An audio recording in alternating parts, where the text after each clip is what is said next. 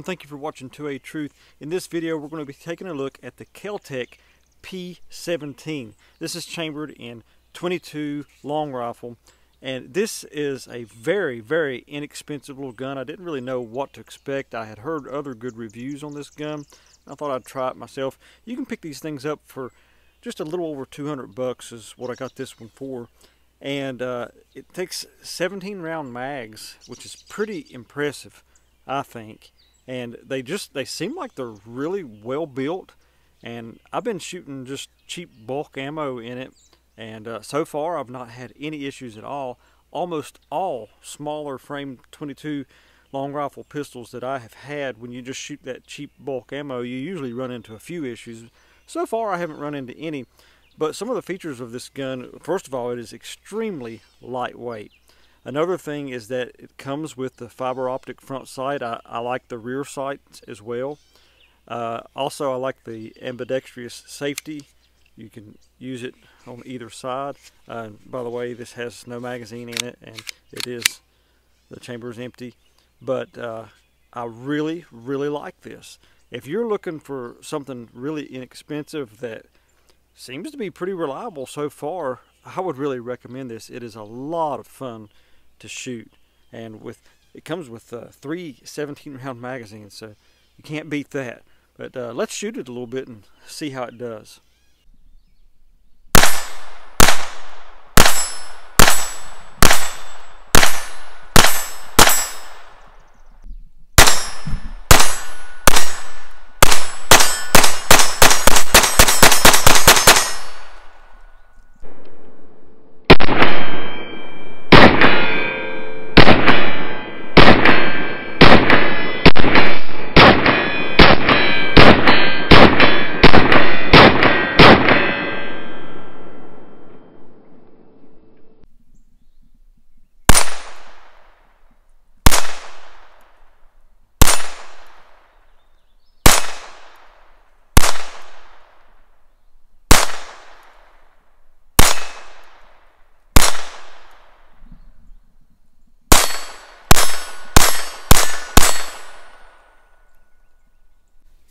Well, I hope you've enjoyed the video.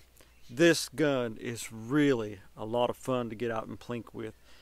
The thing I like about .22 so much is that it's more affordable to get out and practice with it, and it's still a whole lot of fun. So this thing has been very impressive. All that I've shot in it so far has been that bulk ammo, which usually you see a few malfunctions out of it, and I've shot so far probably about 100 rounds. I didn't get all of that on film, but not a single malfunction so far. That's pretty impressive for a little inexpensive handgun like this chambered in .22 long rifle, but highly recommend it. A lot of fun. It's done very, very good. I like the way it's performed. Another .22 long rifle pistol that I think has been pretty impressive is the Taurus TX22, I think it's called.